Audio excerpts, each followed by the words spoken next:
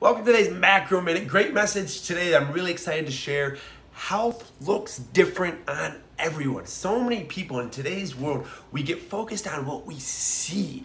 And I'm gonna tell you something right now. When I look the healthiest, like if I'm getting ready for a competition, I'm all, ripped and dipped and sliced and diced, I am not healthy. My hormones are horrible. I'm maybe not the most energetic. I'm maybe even not the most productive. It's a sport, and you take any sport to a high level, and there's going to be costs to that.